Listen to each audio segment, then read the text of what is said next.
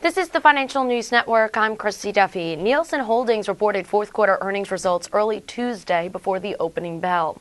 The company posted an EPS of 1 penny, which is below what analysts were expecting on average of 7 cents a share. Revenue for the quarter rose nearly 6% year over year to $1.37 billion. Nielsen CEO David Calhoun said, quote, "The Nielsen Company ended 2010 with strong fourth quarter performance. We continue to see high growth in developing markets and have accelerated investments in our portfolio of products and services. Our recent public offering will further our focus on growth opportunities and long-term financial performance." For further updates, stay tuned. You're watching the Financial News Network. I'm Christy Duffy.